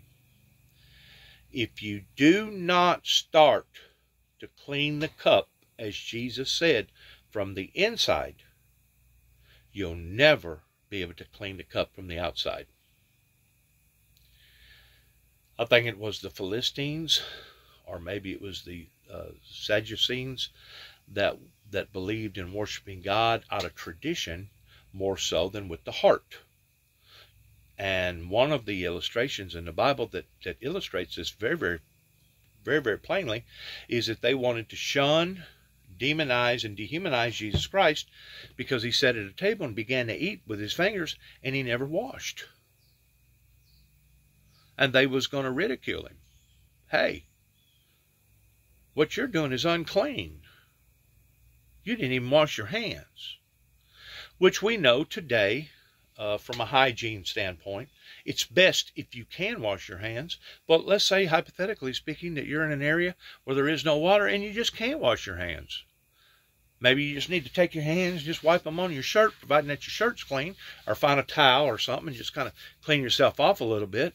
Now we've got all kinds of elements, once more based around chemicals, just like this Sanitasian gel right here, that you squirt a couple drops on there, and then you rub your hands together, okay, and then you You pull it in between your fingers, you pull it in between your thumbs, you basically get it all over your hands, and then you let it dry naturally. You don't try to wipe it off, because that's the whole purpose for that sanitizing, because if there's any germs on them hands, not necessarily dirt, but germs, and the germs is what will make people sick, is that it will sanitize those germs to the fact that it'll kill them. We know that today. They didn't know that back then. But they was trying to prejudge Jesus on the fact that he didn't wash his hands, and Jesus spoke up real quick against these people that does stuff out of tradition versus doing it with their heart. And he said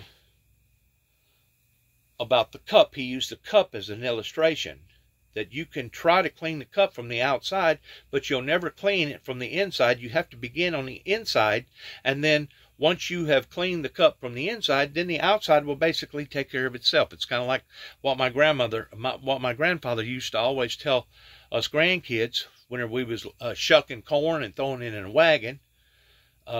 We would try to fill up the back end before we'd fill up the front end. And I guess it was a psychological thing at the time, in thinking, well, if we hurry up and fill up this back end of the wagon, we can go home earlier, because now it will give the appearances that the wagon is full.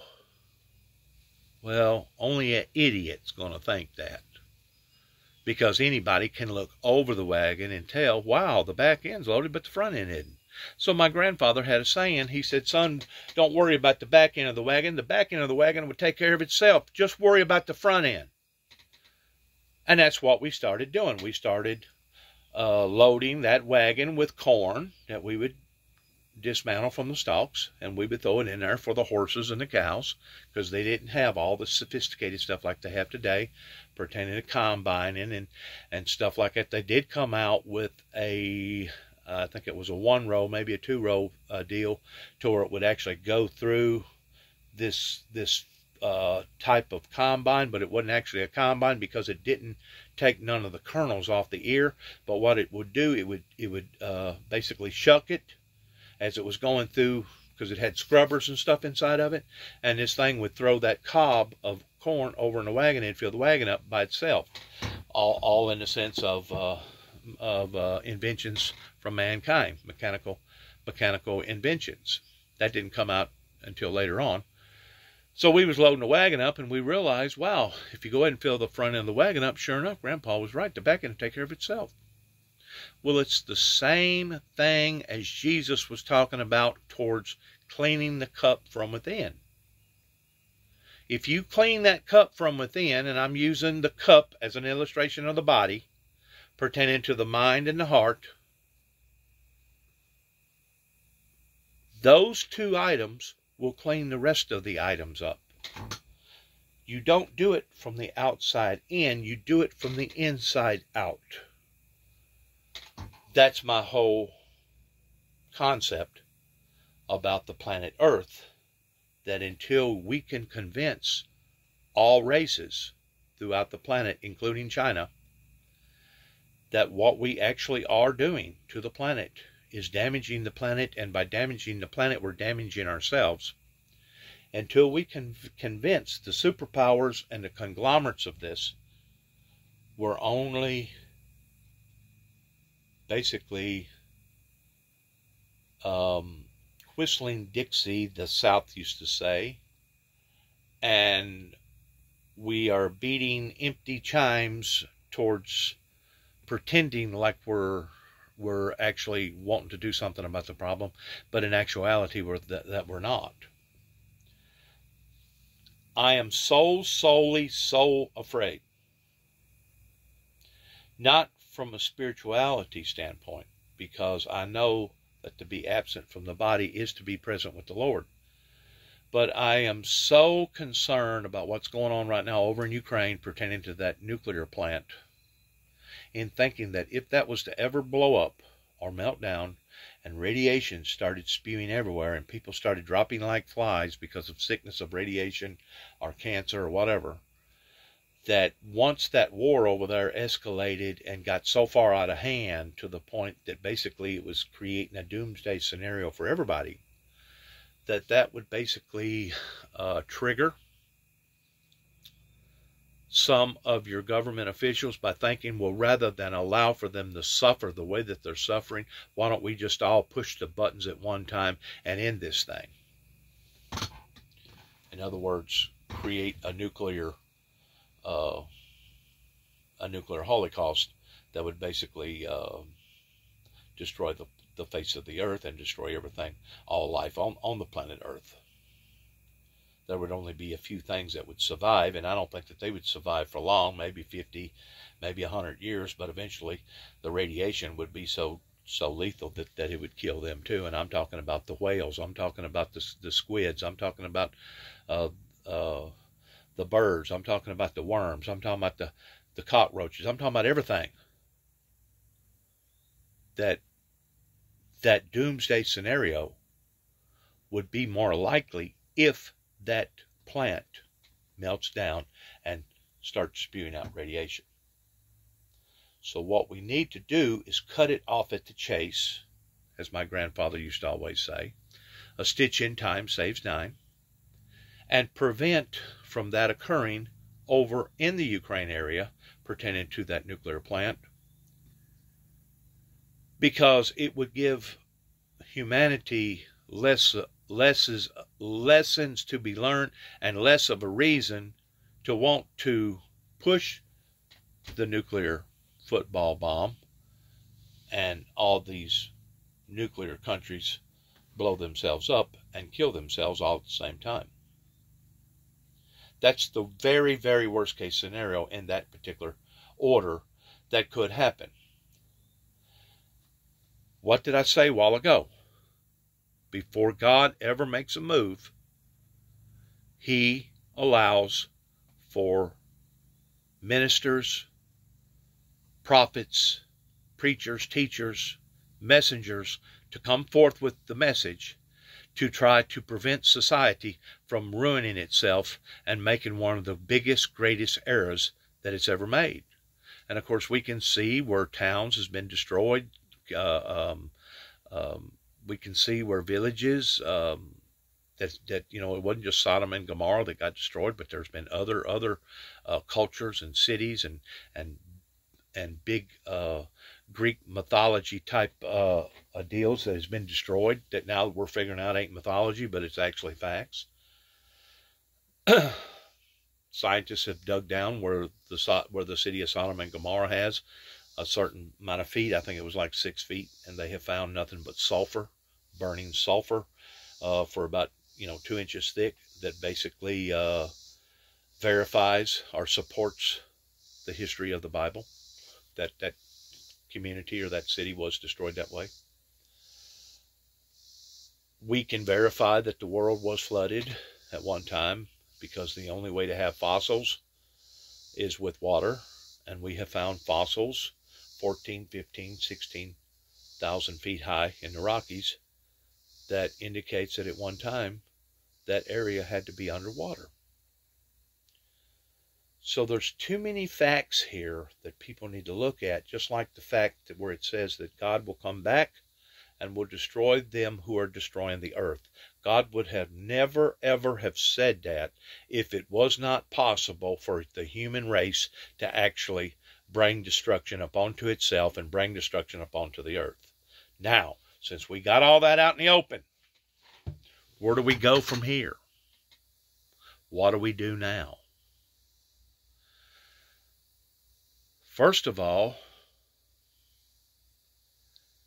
we need to follow the guidelines that, yes, I as badly as I don't want to say it, Biden has produced pertaining to the Democrats, pertaining to the Green New Deal. That's step number one.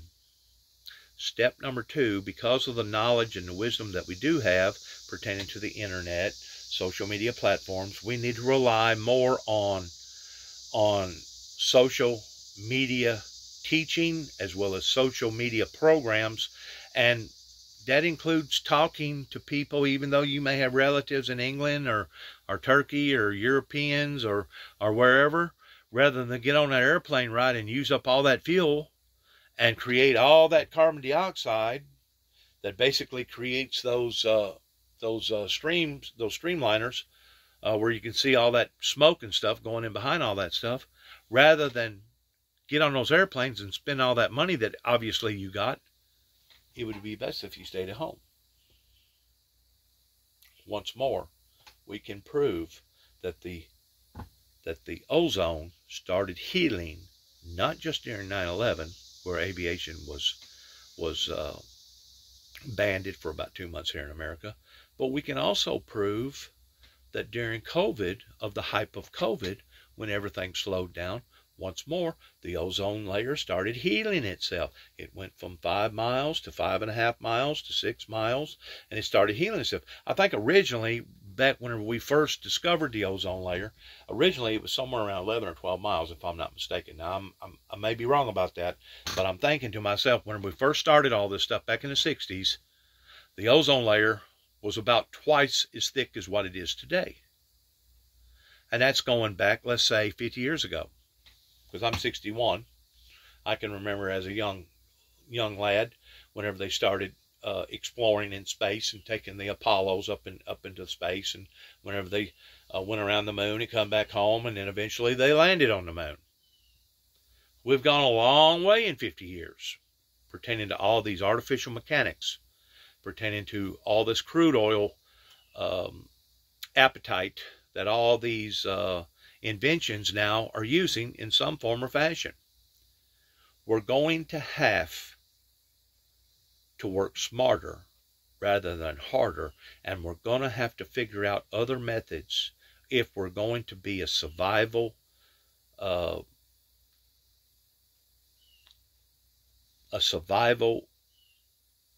entity up onto this planet, because not only are we harming ourselves, but we're harming other things too as well. We know that during the hype of COVID, that the ozone layer started healing.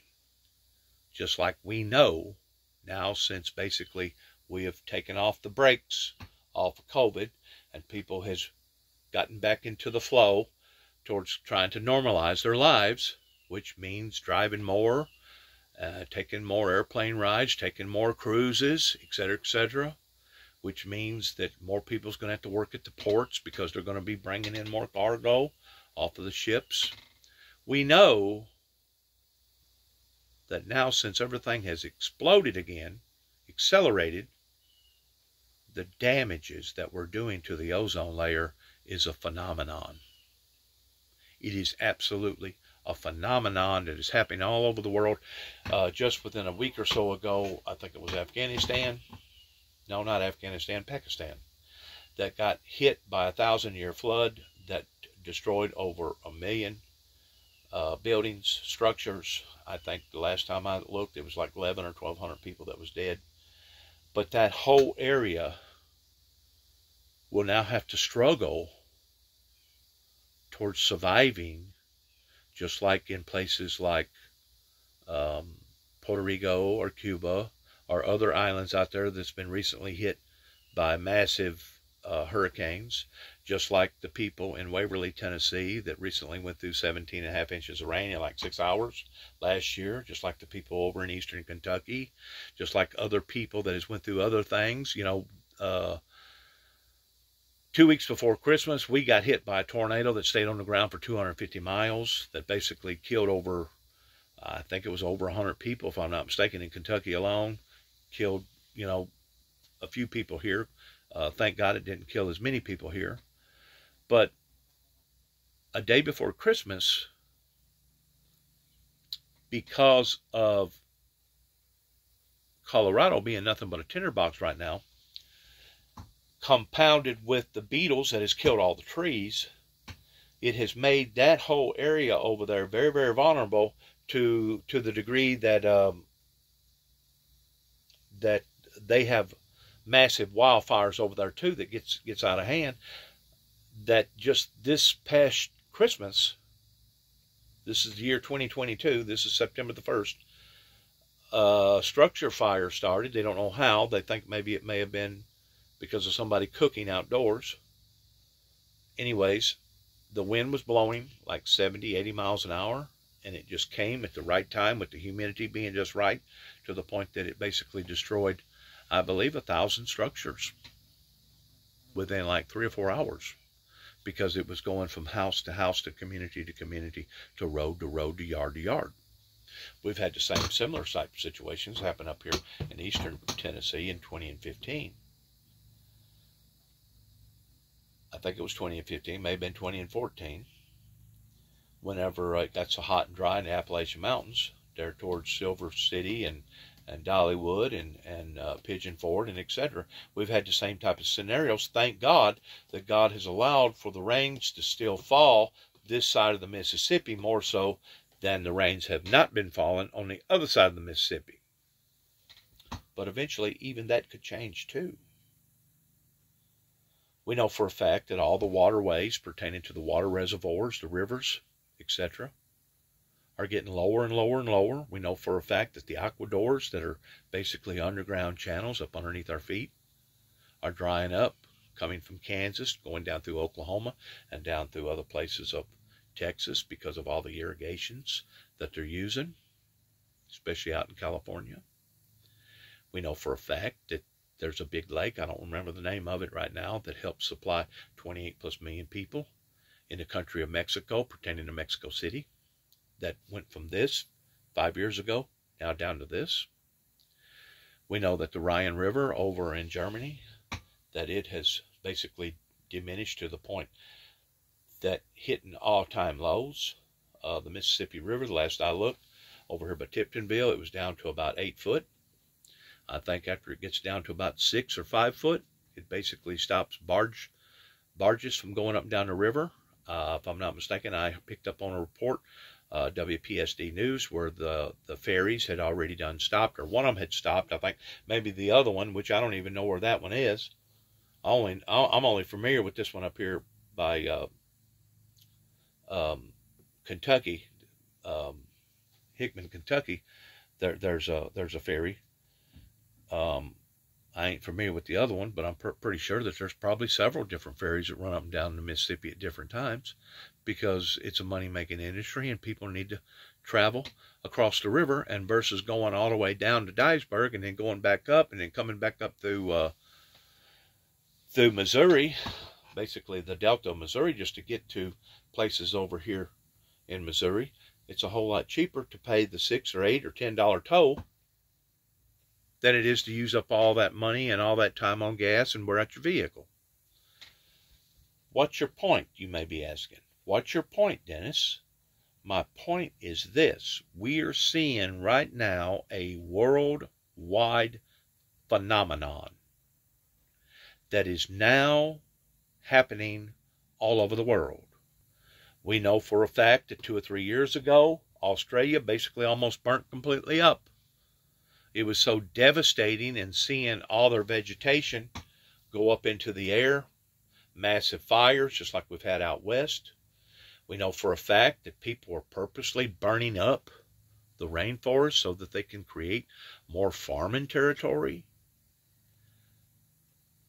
My point is this: if we do not awaken to the things that we are now facing, if we think that these things are suddenly going to go away, or they're going to diminish on their own, you are only fooling yourself, because they're not going to go away and they're not going to be diminished until we as a society decide to go back to the cross, just like the Bible talks about, and do thy first works over again, and become knowledgeable towards letting the Holy Spirit drive us and influence us in the right way to go, so we can battle these problems that we're facing, not just with the water shortages all over the planet pertaining to the good, clean drinking water, not just with the glaciers melting to the point that various low-lying areas, coastal low-lying areas, are going to wind up having to pay the immense consequences for, but all the above. From the fentanyl, from the abortions, to us being $30.7 trillion in debt, to all our jobs going south, to all the drug overdoses and the suicides and the gun violence. And I could go down this long, long list, and I think the majority of people that get a hold of this material of mine, I think they'll already know part of this list. You already know probably 70% of the list of the things that are going on right now that have accelerated just within the past 2.5, 3 years.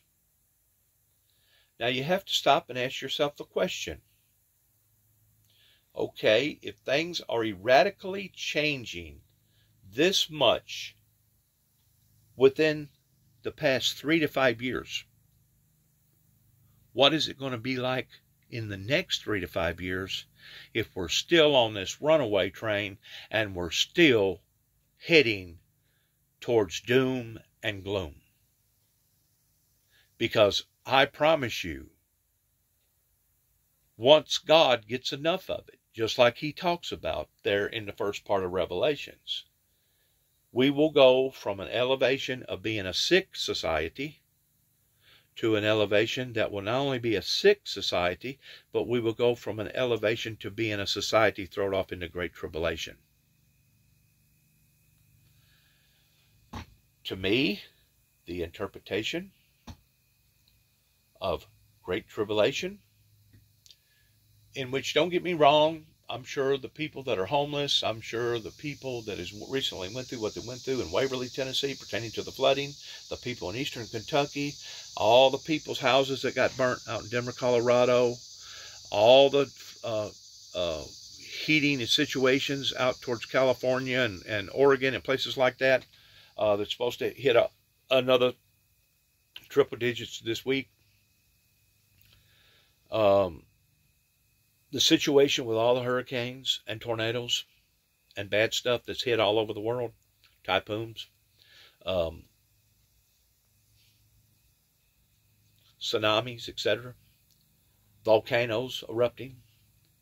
I'm sure that even during the time of World War I and World War II and other types of wars that our United States military servicemen and women had to go through, thought at the time that they was going through it that it was Great Tribulation. I know that I've went through things in my life that I questioned whether or not this was it, that this was going to be the end. One of those times was the anniversary that is coming up pertaining to 9/11 on 21 years ago. I questioned the day that all that occurred and several days after, just like the Y2K deal, of whether or not this is going to be the end. There's going to be an end. And we are heading towards it every day. We are escalating towards that end and that tribulation every day. But my point is this: we can intervene in that destruction. We can intervene in that doomsday scenario if we will put our heads together and become united in a forceful way towards wanting to better our lives, better our relationships, and better the planet.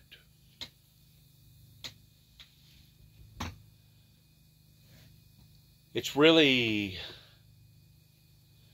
sickening to think that greed and the love of power and money has put us where we are right now towards being 30 years behind. And not only the NAFTA deal, but also people being blind to what we're actually doing to one another and what we're doing to our planet and what we're doing to our existence pertaining to the atmosphere that we're in. We can prolong this the same way that Jesus prolonged the death of Elijah, that had already been put into the tomb and was already stinking, because at that time they didn't have embalmment techniques towards embalming the body the way that they do today. And by the time Jesus got to him, which is one of the shortest passages in the Bible, and Jesus wept because he cared for Elijah and he knew that others loved Elijah. It says in the Bible that Jesus wept.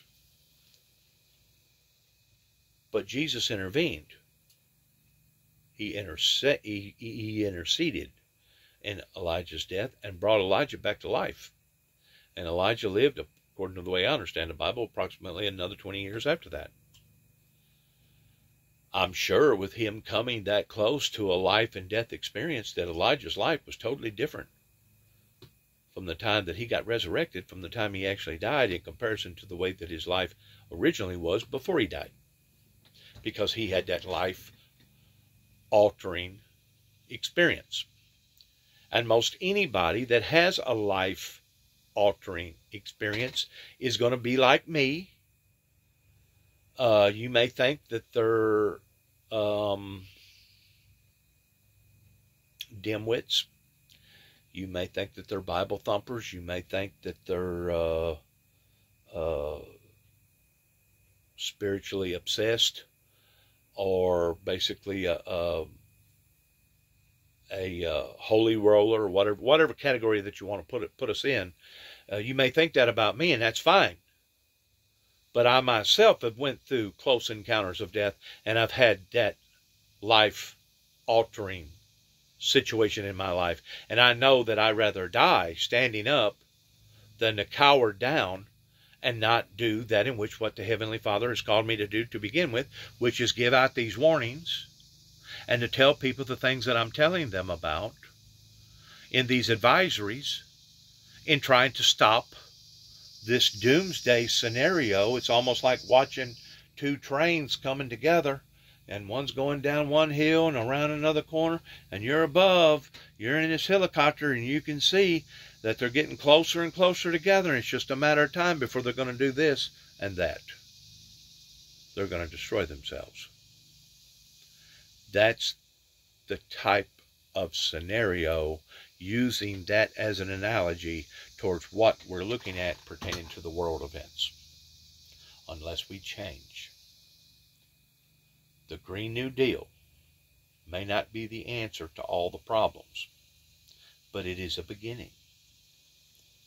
But I still say, if you're relying upon man's theories and man's technical ways in surviving and getting through all of this, once more, you're only deceiving yourself, because it's going to take the precious Holy Spirit that lives within our temples to enlighten our brains, to give us that wisdom and that knowledge towards what we should be doing, we should no longer be doing, and recreating a new facet for transportation and life in general.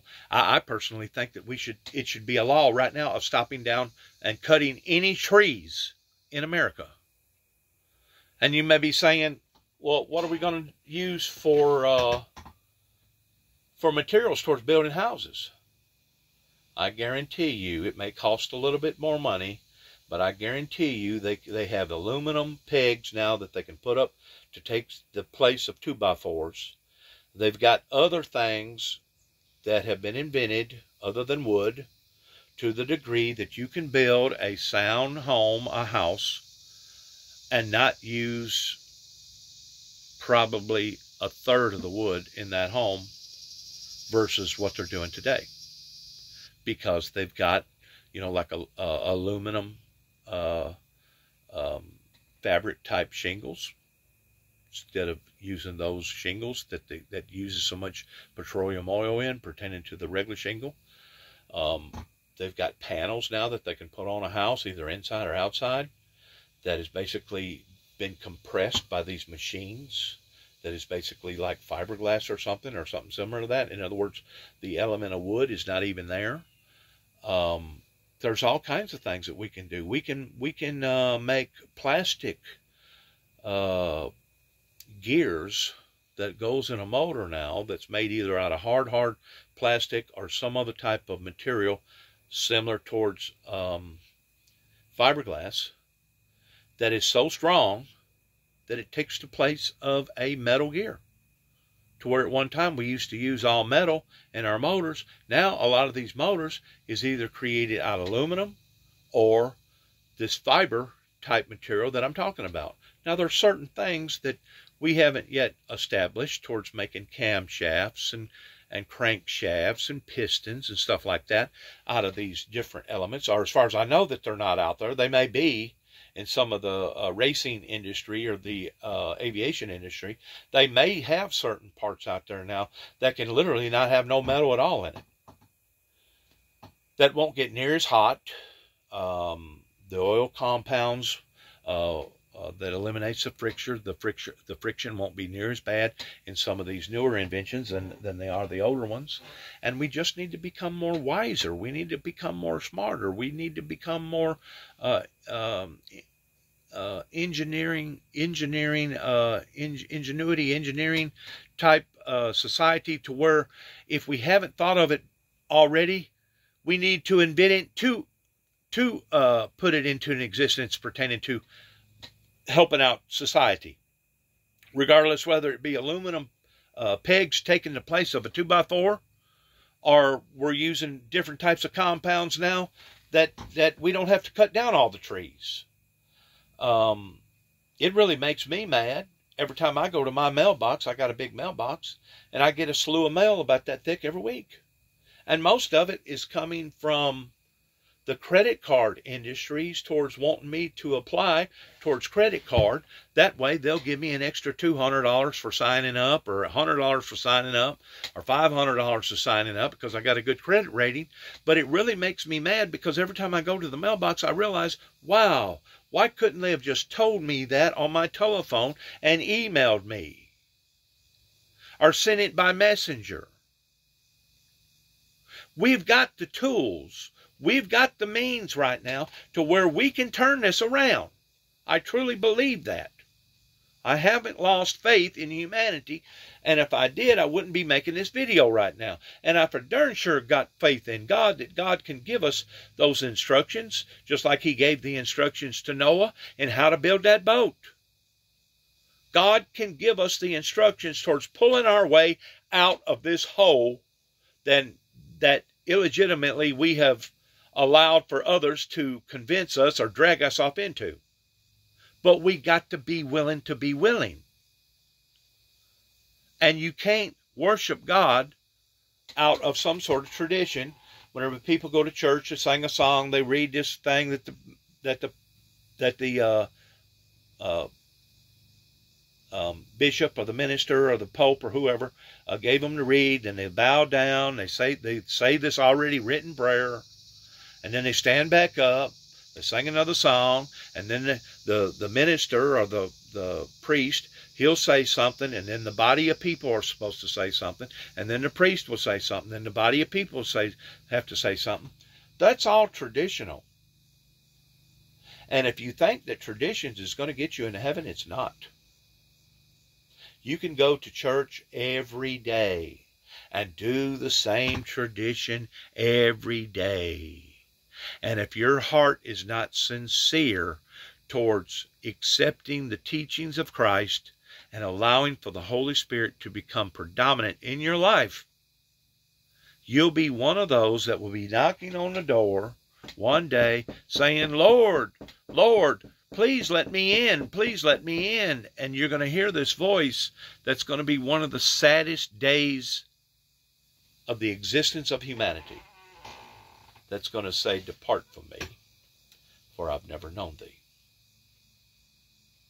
That's going to be a sad day, especially after that final third resurrection, when the Antichrist, Lucifer, will be slewed ultimately in the end. But before he gets slewed, in the way that he's going to be slewed, he's going to be thrown into the pits of hell. It will basically be the end of his existence towards being able to influence humanity anymore. That part will be slewed. It will be taken. But before that happens, he's going to draw that many more people into following him again into the great battle of Armageddon, which is basically a spiritual battle. Yes, it does talk about a major physical battle pertaining to the river Euphrates, but it ultimately will wind up into a spiritual battle, a supernatural battle on the third resurrection, whenever the Bible says that all, including the sea, will give up its dead. Anything that's ever come into an existence since the beginning of time that has mind, body, and spirit will be resurrected, and they'll be given one final, ultimate chance of proving themselves, whether or not they're Antichrist or whether or not they're truly of the Lord's. And this is God's way of weaning or separating the wheat from the shaft, or separating the men from the boys, or separating the women from the girls. This is not my plan. This is his plan. This is the divine one's plan. All I am is the messenger to the plan. And all I can do is do like I'm doing right now by making these YouTube, Facebook platforms and putting it out there. And hopefully one day somebody will get a hold of this information, and they'll either try to call me at 731-699-0913, or they'll come to 291 Thompson Road, Sharon, Tennessee, zip code 38255, and we'll be able to sit down and partner up and be able to work together towards becoming united. United we stand, divided we fall.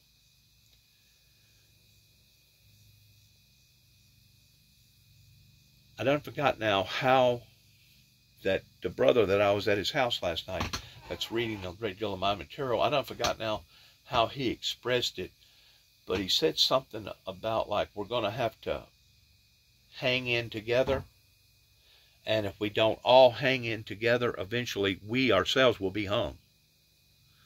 Whenever you get to looking at the crime, the drugs, the gangs, whenever you get to looking at the illegitimate compartments or departments pertaining to our government officials, regardless whether it's federal, state, or local, we are almost at the brink right now of a total breakdown. And I guess in some way or another, because of all the death and destruction that's happening, because of one reason or the other, they have done everything but announce that we are actually at the point of a civil war, of the president declaring martial law. And don't think for a second that we're not exempt from that happening, because I can see where all these other countries are falling apart. I see where the Zulus, the headhunters, has come back out in Africa. I see where cannibalism has become known in some of the third world countries, even South America, if I'm not mistaken. I see where these rivers and canals and these waterway systems, these aquadors are drying up. We're going to have to raise a red flag as the watchman on the wall, and we're going to have to put aside a bit of our pride, and we're going to have to stick together, because if we don't, we're heading towards those two cabooses colliding. And once it collides, it will be just like that factory. I point that way. In actuality, it's shorter that way, going towards the east, up towards New York and Boston. Eventually, if they continue on the path that they're on, there will be a meltdown of that nuclear factory. And whenever that happens, that's going to open up a brand new venue towards what people are going to be willing to do that they wasn't willing to do before that occurred over in that area. I want to say thank you for listening. I realize that this has been an intense September the 1st, 2022, year 2022 message, basically 10 days before 9/11. I want to say thank you for your time. Thank you for your prayers. And good luck to each and every one of us as we strive towards a closer, everlasting relationship with the Heavenly Father through the Son, Jesus Christ. Knowing that if we're going to do anything, it has to begin from within our own souls towards cleaning the inside of that cup before we're ever going to exceed to the outside layers towards cleaning up the outside. Thanks again, and good luck to all of us. Shalom. God bless America. God bless our troops. God bless America's endeavors. And hallelujah to the only remaining risen, living Savior, which is Jesus Christ of Nazareth. Jesus Christ of Nazareth. God bless you.